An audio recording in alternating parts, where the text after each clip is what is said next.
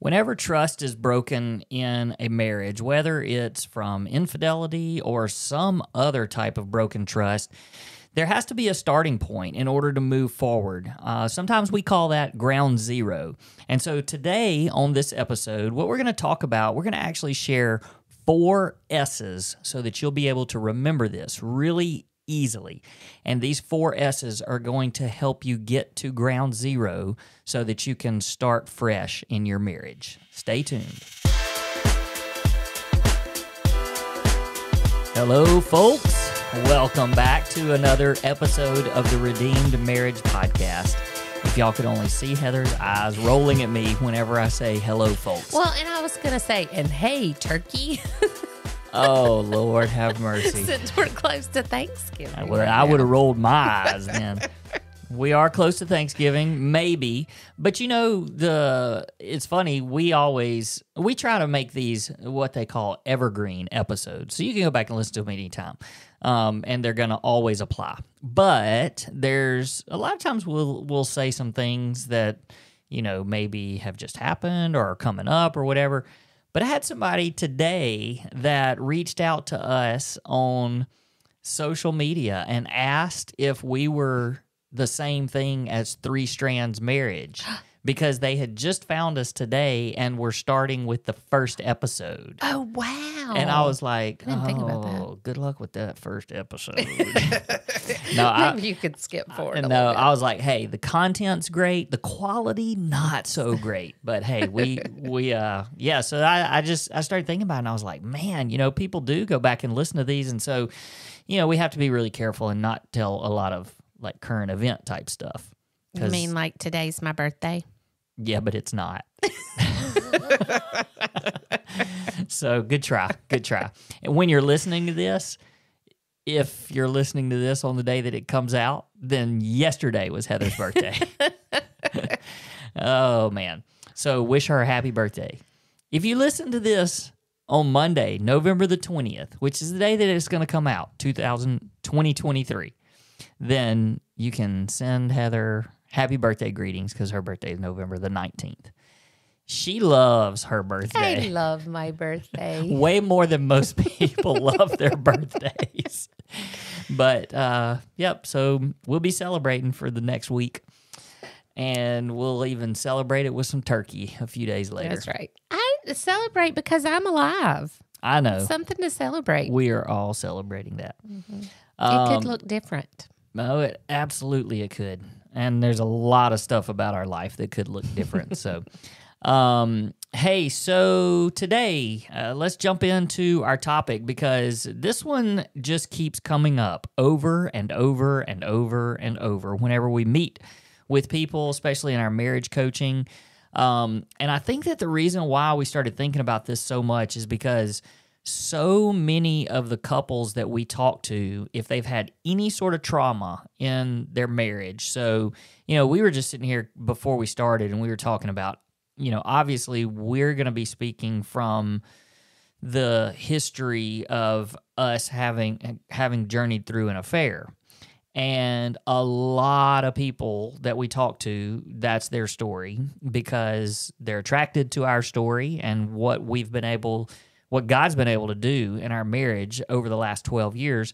And so we talk to a lot of people that have had affairs in their marriage. But there's also, we were talking about pornography, any kind of broken trust. But, you know, even some of these are, you know, inappropriate texts, inappropriate flirting, just inappropriate relationships that maybe have not moved into like a full-blown physical affair. Even just lying in any way, because when you lie to somebody and it's found out, then there's broken trust there because you've lied about it. And that could be lying about anything. Yeah. So...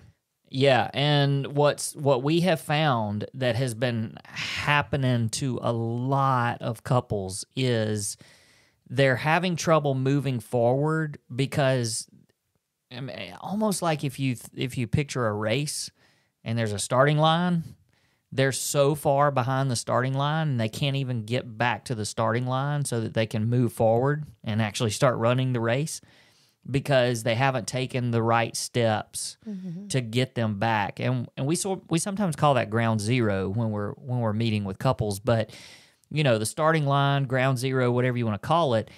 And what ends up happening is they don't make it back. They don't do these steps that we're going to talk about. 4 steps, basically. They don't do these. And so by the time they come to us, it's already happened like multiple times. So it may be that there was an affair and then they didn't take the right steps to get back to that starting point. And then it happened again after some healing even would go by. Or maybe they get to that point and they start healing, and then more news comes out, like months later or years later, and it's like then you're just backing up, even further behind that starting line because you never really got to the starting line. Did I explain You that? did. Okay, I'm with you. all right. Well, I know you probably are. Let's hope that our listeners are.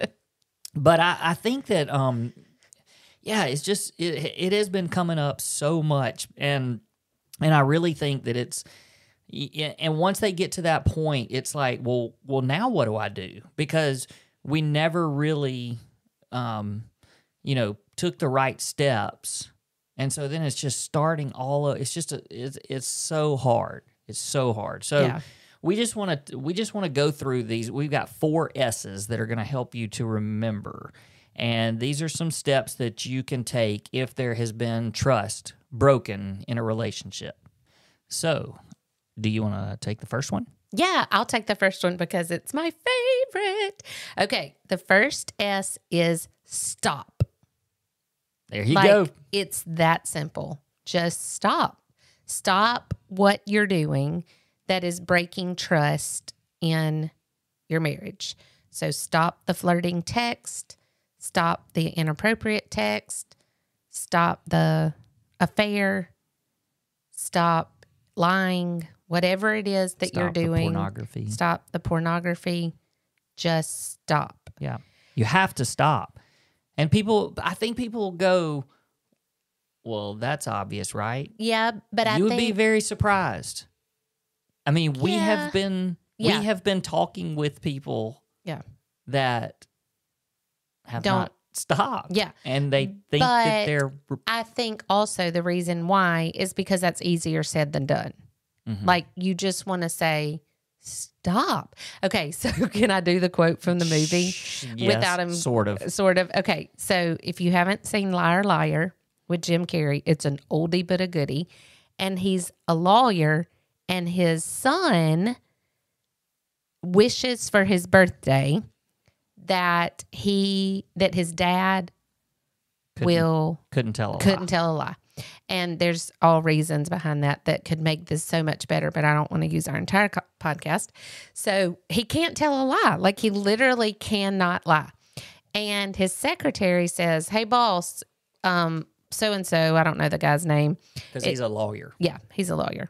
And she says, "So-and-so is on the phone, and he's robbed another ATM, this time at knife point, and he wants your legal advice." And he's so frustrated because he can't lie. And he just comes over to the phone. He says, "Stop breaking the law, hole." Hey, hole. Yeah, I don't want to get in trouble and get flagged for explicitness. And like, that's what we want to say so many times. Like, I wish somebody had said that to me. Like, just stop breaking the law. Like, stop doing what you're doing. Yeah. And yes, that is an obvious one, but it's also one that you can say, yeah, I'm going to stop. And then if your heart's not in the right place and you're not broken, it's hard to stop. Yeah. And I was just even thinking about other things that kind of break trust or that damage relationships. And sometimes it could be alcohol. I mean, it could be gambling. I mean, there's so many things. Yeah. And yes, if those things are destroying your marriage, then step number 1 is you stop. Just stop doing it. So And like Heather said, yes, it is easier said than done, but you cannot get back to ground zero. You can't get to that starting line until if you're stop. still That's messing right. around with And it. and so what is, you got to find accountability, somebody to walk you through it, go seek help, whatever it takes to where you stop, and not stop and then slip, but stop. Stop doing it. Yeah, and then the second S would be sever, and that is to cut off whatever that thing is.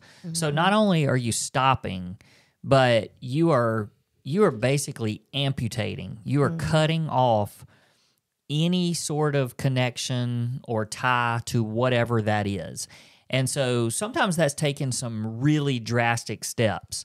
If there is some betrayal because of a member of the opposite sex, then not only are you stopping that, but you are doing everything that you can, maybe even to the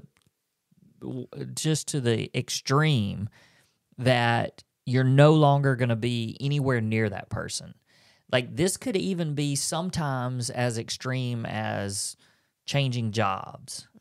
And, it could be, and a lot of times quitting a gym. It may be that you're putting some safeguards in place on your computer, on your phone, things that your spouse is able to keep an eye on and hold you accountable, or some other person that's able to hold you accountable. But it is 100% cutting it off. Yeah. There's actually a scripture in Matthew that says, if your right hand causes you to stumble, cut it off and throw it away. Yep.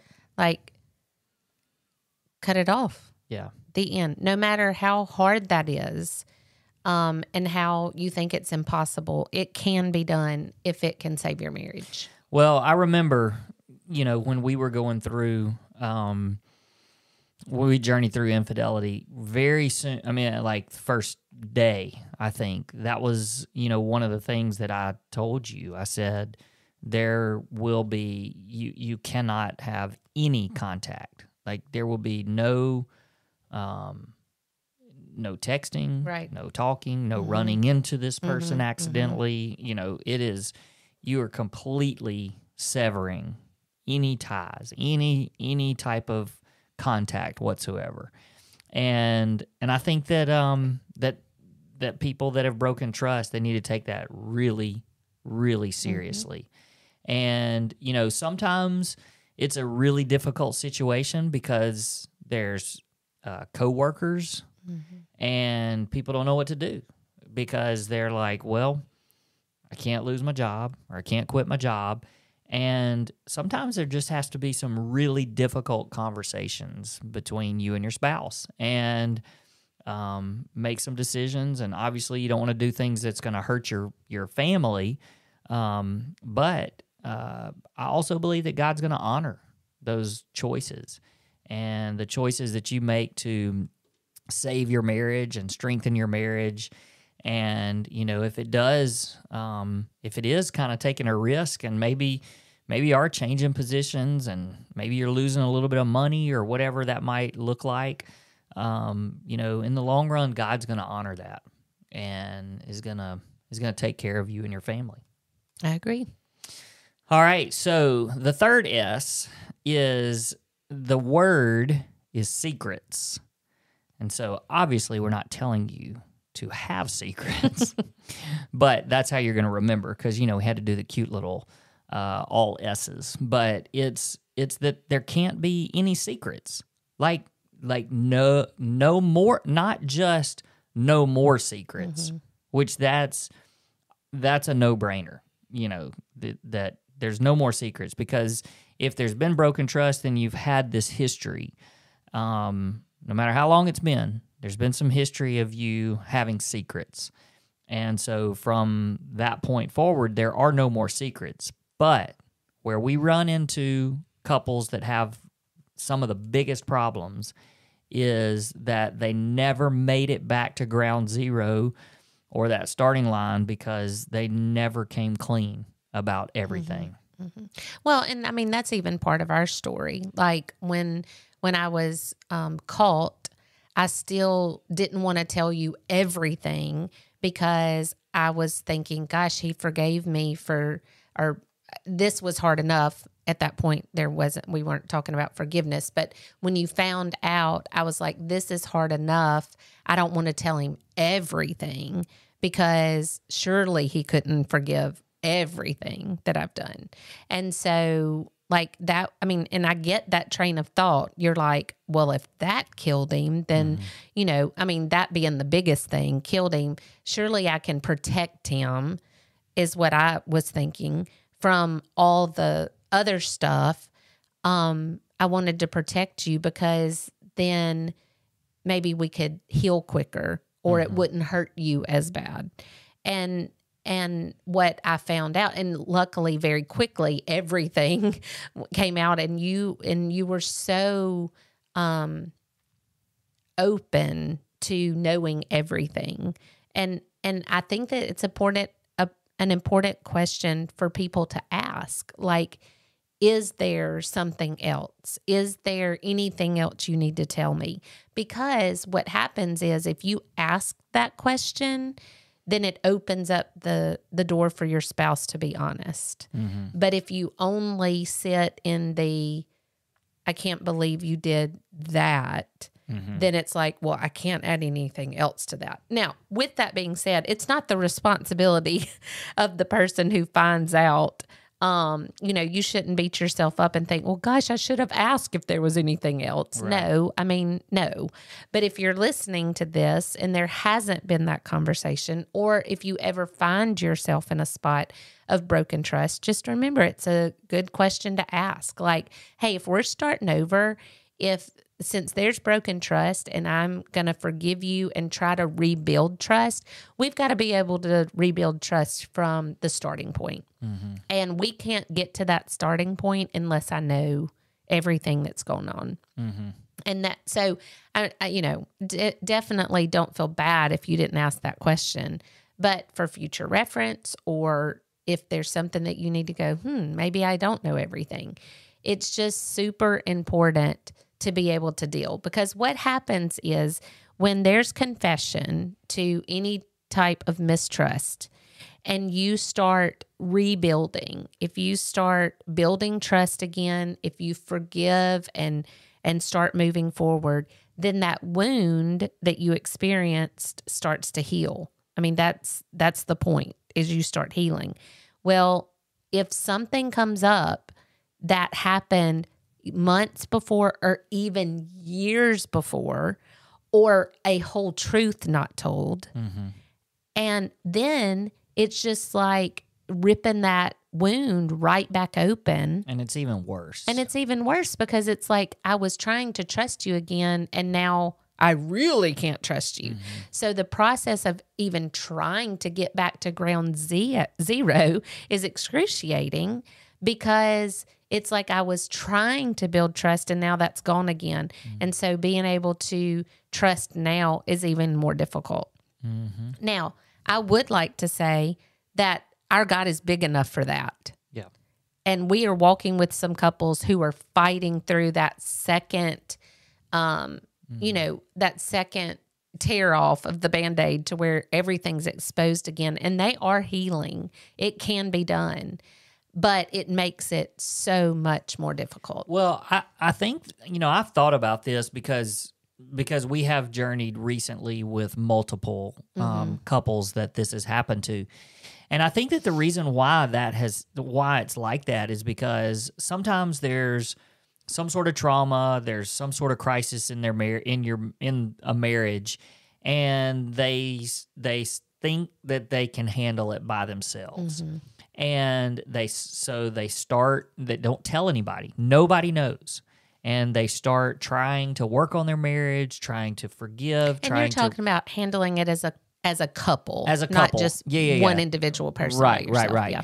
And so they start trying, and then as it is with all sin, it comes into light at some point. That's right. And you can fool yourself and try to keep convincing yourself that nobody's ever going to find out what happened. But somehow it always comes into the light. And so that's usually what happens is this second revelation of some sort comes into the light. And then the couples are like, oh my gosh, we have to have help because we thought we were doing good. And then this happened. Right. And so they come to us and then it's like, well, somehow we got to get these people back to ground zero. So this is where all this is coming from. Right. And so I think that it's not just for the person that's been betrayed that all of the secrets have to come out. It's also for the person that's hiding all of this. Like how you can't, because all along the way, there's already going to be shame and guilt. But if you're also hiding something, then it's just amplified. And at some point, there's going to be a strong enough conviction, especially as you're growing. If you're doing all the things to heal and you're growing closer to the Lord, which is a big, big part of healing, you're going to start feeling a conviction of the Holy Spirit. And at some point, it's going to eat you alive to where you have to confess, because confession is a part of the gospel. And so you're going to confess, you're going to want to and need to confess. And if you just keep punting it down the road further and further, I mean, at some point, like I said, it's for you as well as the person that you've betrayed, as well as the spouse that you've betrayed. So here's the other part, and maybe we can try to talk through this a little bit. So let's just say that there is this couple out there. They're listening to this, one or the other. They think that they're healing. They think that they're making some progress, but there's some skeletons in the closet. What should they do? Well, first we need to define skeletons in the closet, because here's the thing.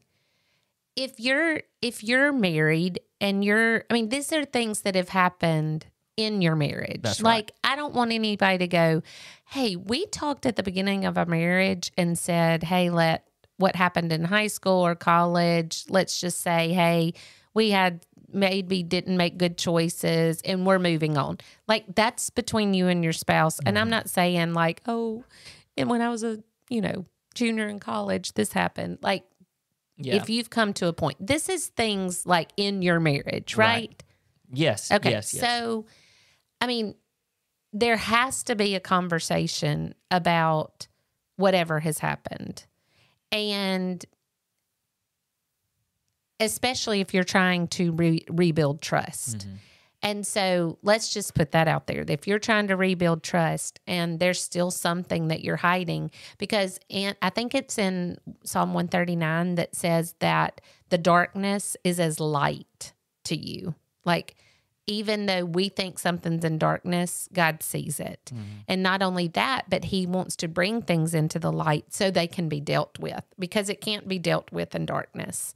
So like you said, you may think, oh, nobody's ever going to know that, but that it does have a way of coming out. And you would much rather you tell your spouse that than them find out. I think that's a great point, because that was one of the things that I was thinking about is like, how much do you tell? How do you even know what to tell? And I think that's a conversation for you and your spouse to talk through sort of together, but also if you can look into the future, which nobody really can, but if you can look into the future and think, okay, if she finds this out or he finds this out from somebody, how is that going to affect things? And so that's what you have to be proactive in is, all right, I'm going to tell you these things because you don't need to find out some other way. And so that's kind of a good starting point. And I would say also, like, if you're just in this weird situation where you're like, well, gosh, I think we're doing better, but I didn't really tell everything, and I'm really scared to tell everything. You may want to get some help, like for for a couple, that you trust, a mentor, a godly husband and wife to kind of come around you and sort of help with that Well, and situation. having a conversation with your spouse about, hey, I want to be really proactive and making sure that we are at a healthy point to start. Yeah.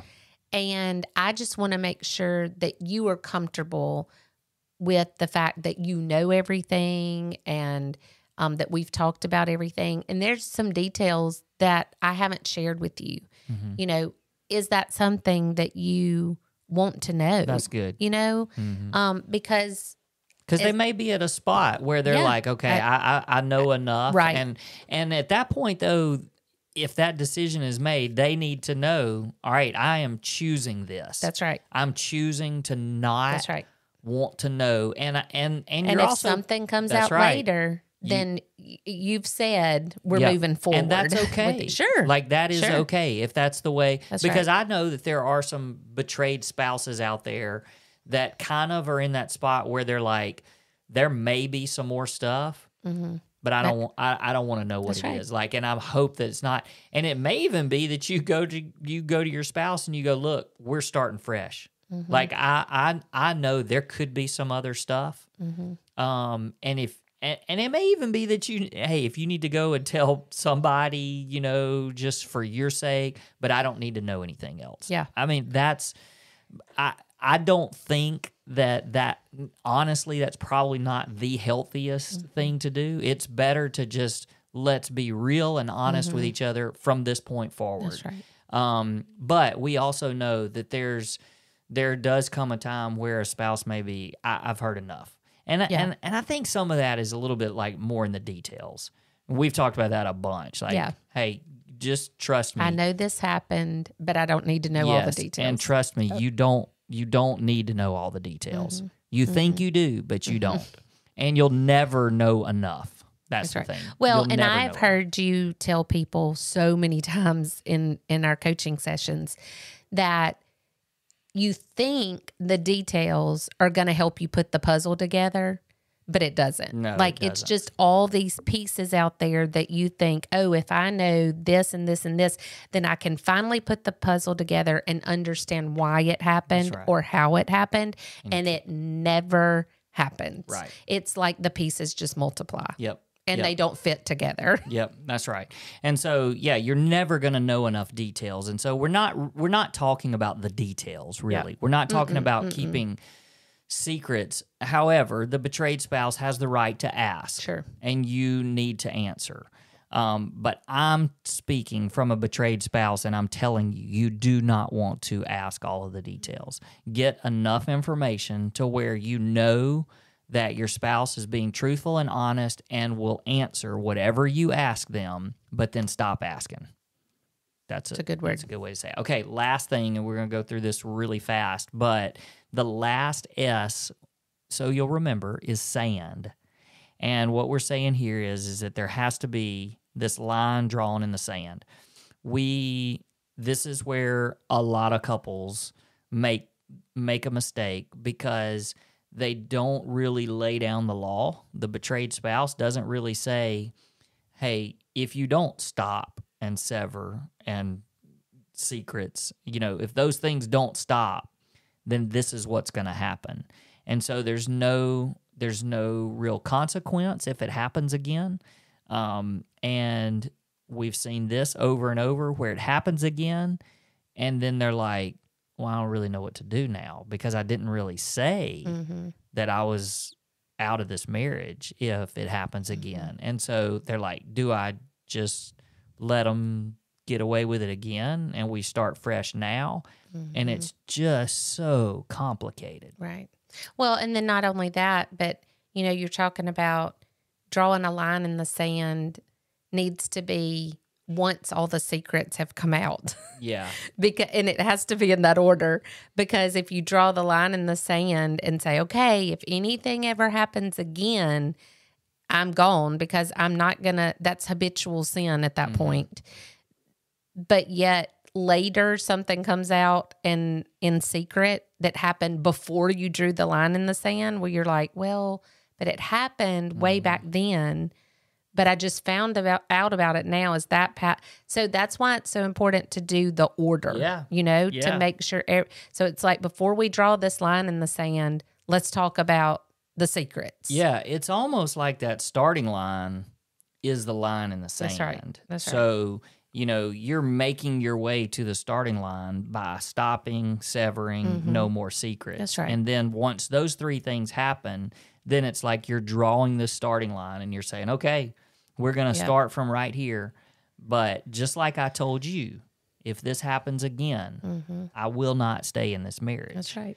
And I knew not only that to be truth, but you were very firm and very serious about that. Yeah. Like, I knew there wasn't going to be like, okay, yeah, whatever. Like, you were serious. And here's the other thing that, we are so pro-marriage. I mean, obviously you guys know that. We are for marriage, and God is too. And we know that God hates divorce. We also know that there are situations that you just have to get out of. And if there's abuse or habitual infidelity, just addictions that are nonstop, there's stuff that puts you in danger, and you just can't keep living that way. And we will tell people in those situations, you have every right to get out of this. And at the same time, we know that even making that decision, that God can redeem that situation, which we have talked before on this podcast about God redeeming those situations, not necessarily in saving a marriage, but then what happens after that, even in both of those people's lives, maybe even separately, it still can be redeemed. But we also believe that even after a marriage has ended, that God can still work a miracle to bring that marriage back together. But at some point, there are, just like Henry Cloud's book, necessary endings. There are necessary endings sometimes. And, you draw that line in the sand, and then something happens, and at that point, there's probably a necessary ending that has to happen. We believe that God is still big enough to repair that. We know of stories. We actually have 2 friends in this community, couples that got divorced and then later got remarried. And there's a great book by Jeff and Cheryl Scruggs that's called I Do Again. And I think they were divorced for 7 years and then started dating again and got remarried. And now they have a marriage ministry that's just incredible. So God's bigger than all that. But that line in the sand is really important to move forward. And my favorite part of drawing a line in the sand, that's why I like it a little better than ground zero, is it has such a positive, the starting line is what I'm saying. The starting line, drawing that line in the sand. Ground zero to me just has a negative connotation to it. But that line in the sand, the starting line, I love the picture, and I know that I've told this story before on here, so bear with me, but it's just such a beautiful story of the woman caught in adultery, and Jesus saying to those people who wanted to stone her, of course, this is the popular part of the story, of those who are sinless, you who are without sin, throw the first stone. Well, all the men drop the stone because they've all sinned. And then he's there with just this woman, and he kneels down in the sand and writes something. Could have drawn a line. But then my favorite part of the story is when he lifts her head and he said, "You are forgiven. Now go and sin no more." And I think that is such a beautiful picture when we think about marriage and drawing a line in the sand, is that it is turning around completely and going the other direction. So whatever it is that you have done to break trust, the infidelity, adultery, that's the same thing, pornography, lying, addictions, whatever it is that you are doing to break trust, you get to turn away from that and walk completely in the other direction. But it's that doing these 4 things so that you can walk and go and sin no more and work on your marriage and honor God with your decisions. But in doing that, it's just so, so important to get the starting line right. Definitely. Great word to end on. Hey, thank you guys for listening, and we hope that you'll share this with some friends, and we'll see you again next week.